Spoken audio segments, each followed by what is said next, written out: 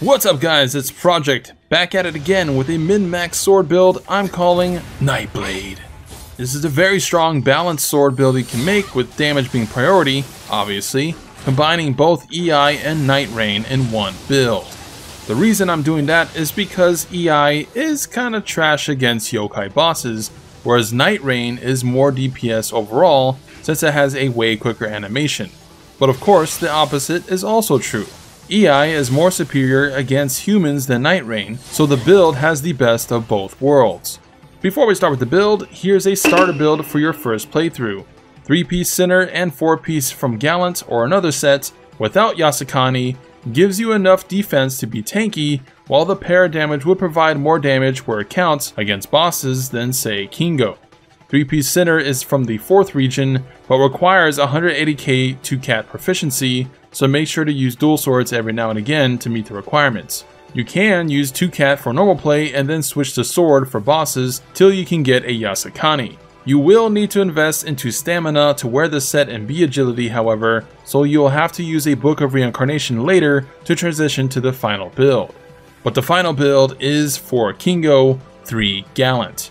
Now, let me emphasize very clearly, this is min-maxed. The damage done in Eclipse requires you to nearly have 1-to-1 stats like mine to achieve the same effect.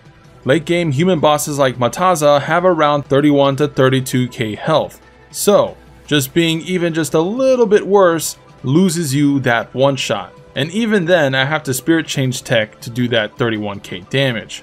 So this is an advanced build to make with little leeway for being under-geared, otherwise you're gonna have to do an extra hit or two to kill some bosses.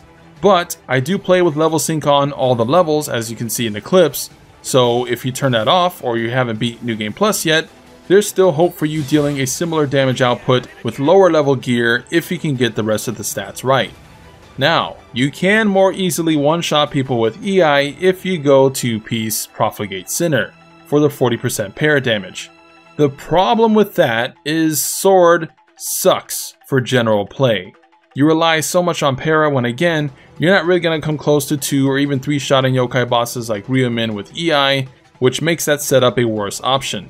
So, with 3-piece Gallant, I'm able to get Night Rain damage to make up for EI's suckiness against yokai bosses, and I also get a 4% melee damage boost for all my other skills and attacks for general combat. Sword excels at back damage due to its mystic art, Sword of Execution, so Kingo is best choice. I don't go Tosa because Tosa is light armor. Can't reach 200 toughness with Gallant, less defense than Kingo, and being limited to 1 skill per stance is not something I'd recommend for sword. It really needs all the tools you can get to be consistent with other weapons in endgame. The main weapon is Ishida, slightly more base attack than Atagi. If using level sync, you're gonna need a +10 to deal similar damage, and the rest is standard stats you should be familiar with by now, attack bonus heart or skill, either one, and make sure to remodel the sword to get A and B scaling in heart and skill. Range weapon, you want Bestie Westie and then Golden Boy. A agility on Warrior of the West, and then some utility stats like bow speed up and whatnot. The bow is going to be important for this build, so make sure to get similar stats. 7 stats is from Inheritables. Armor, pretty typical by now, attack on each piece from Gold Inheritables, EI skill damage from White Inheritables, just Revenant trade to get them. Unfortunately, skills with a set bonus like Night Rain don't have Inheritables, hence we go EI. Once again, min-max damage needs these Inheritables to one-shot human bosses with level sync on anyways. Keep in mind that you'll have to forge this armor to lower the stats needed to wear it to save points. Kingo Tex is from Deidara, and Gallant is from Atake and possibly Shuten as well.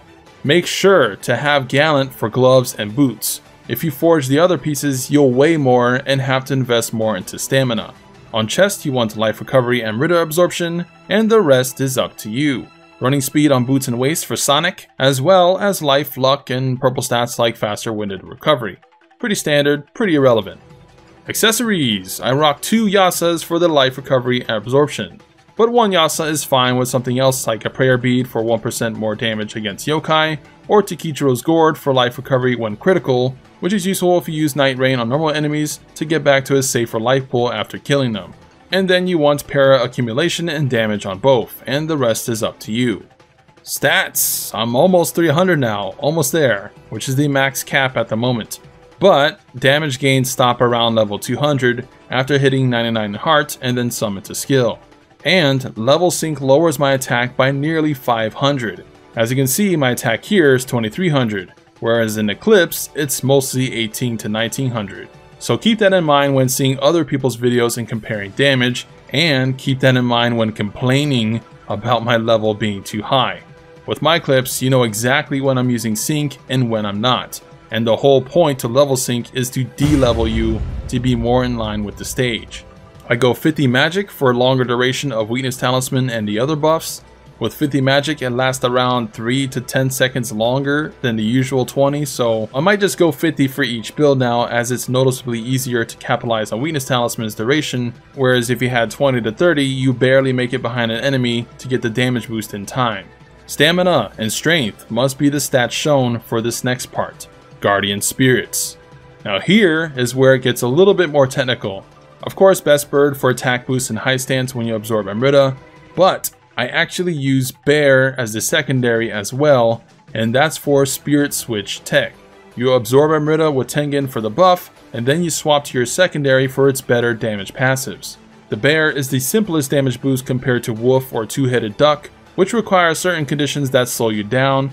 With Bear, I Spirit Stone Tengen, switch to Bear, Spirit Stone again for passives to take effect, and then Para Arrow and boom. With the Wolf, you'll have to use Paralytic Ground Fire, which slows you down because you have to wait for the enemy to run to you and trigger it, and then get paralyzed.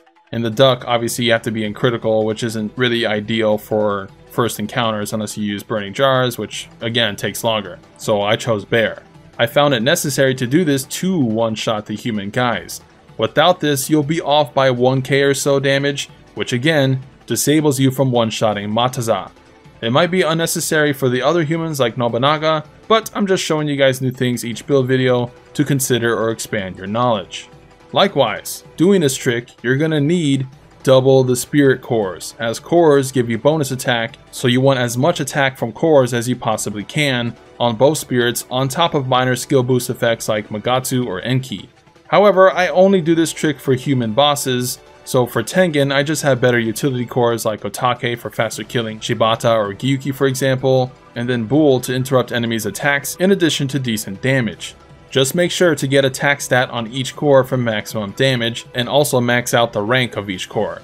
Clan, I go Honda for the stupid damage, and with life recovery and Amrita absorption, you can trigger the unscathed effect, often having the damage of any hit that hits you at full life. Skills, Sword. Make 2 loadouts via skill customization, one with Raging Strike on EI, and then another with Raging Strike on Night Rain. 20% damage boost is too good to pass up, so you definitely want it. Sword of Execution Mystic Heart on both. I like Flowing Shadow on high stance with Reckless Slice, and then Key Pulse into Sword Celerity on mid and low stance. Haze is my preferred parry, if I ever had to use it. And get the backstab and key nodes and the rest into melee mastery. You get Raging and Reckless Slice from the Shifling and Sam trees. The clips you saw show me using EI from the front, since EI has this special weird pass-through effect where its hit counts as backstab damage if you're close enough to the enemy. This is the same as it was in Nioh 1, so don't waste time going around the back, just go in straight in from the front, you know what I mean? This mostly just works on humans since they're small enough though, but bigger enemies and with Night Rain, you'll have to back chase for the boosted damage. Ninjutsu is where I'm changing things up. 2 quick change, 2 tiger running, and now stun arrows. I find these superior to powder, ground fire, and even para shurikens, as they seem to apply para super well, paralyzing most normal enemies in 1 arrow, and being bow means you can carry nearly 30 arrows in total, whereas para shurikens are limited to like 6. Not only this, but being an arrow means you can headshot the boss, cast weakness talisman, and then shoot them again to paralyze them, so you have no fear of them blocking like you do with shurikens. Overall, I think it's superior, so get some of those. I still take Medusa for certain bosses like Shibata or Gozuki however, and Enlightenment for fast casting. Omnio, Carnage, Weakness, Luckbringer, Protection, and Extractions are your mains. And then because we have 50 magic, you have enough points to use for whatever else. Rejuvenation Talisman is my choice for the 4th for staying topped off in normal play. And that's the Nightblade build. I figured since Sword is mostly a one-trick pony in endgame, the slightly longer setups kinda make sense to go with it. Unfortunately, the new skills did nothing to expand its endgame potential. True and Through is more like True and Trash. It's much worse than both EI and Night Rain even after the so-called buff, being 30% worse than the other skills after the patch, and it's a secret skill you have to farm, is not something I would call balancing. But I digress. Overall, while the one-shots are tasty, I do think Sword is a little bit too limited. Other weapons are just better overall, or rather, they have better skills to build around than Sword, and they require less setup to kill in the same amount of time you would with Sword. But, what do you guys think of the build, and for that matter, what do you guys think of Sword in endgame? Yay or nay? Let me know in the comments. The next build will likely be Odachi, and then Axe or Tonfa afterwards. And the other weapons might have to wait till DLC. We'll see. Spear does look tasty, I will admit that. Anyways, you guys know the jig. Smash that like button, join the channel, and subscribe for more Nioh 2 epicness.